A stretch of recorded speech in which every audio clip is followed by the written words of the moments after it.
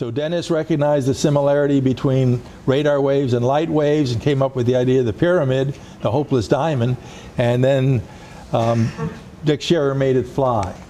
So that's what a F-117 looks like to a radar. There's a few directions where you get reflections, but in the other directions there are none. By the time of the Joint Strike Fighter, computing power had improved and we no longer needed to confine ourselves to big panels.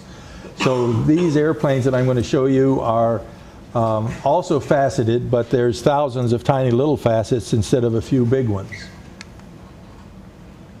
So there's a generic airplane, and what happened in World War I, when the first airplanes were built, they used them as scouts. They would fly out over the enemy trenches and see where the troop concentrations were and then come back and report.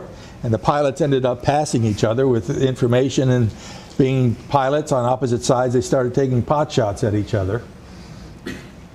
And they weren't being very successful. Let me see if I can stop this. So Lighthill was an English mathematician at that time, and he computed the probability of hitting one airplane from another.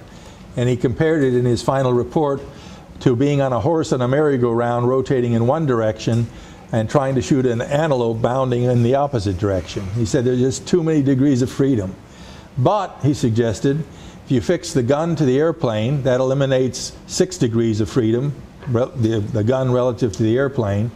And if you could get behind the other guy, he's only moving in 2 dimensions, and you could perhaps control your airplane in 2 dimensions and have a finite probability of hitting another airplane. And that's still true. To hit another airplane,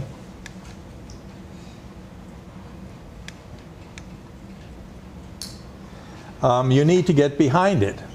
So today you use radar and IR guided systems, but you still have to see the airplane with your radar and IR guided systems. And from the front, you don't want the other guy to see you. So we focus on making the signatures very low in the front and in the back, but it can't make the airplane invisible in every direction, so the signatures are large on the side. And when you hear somebody saying, oh, we saw a stealth airplane on our radar, well, you can see it from the side.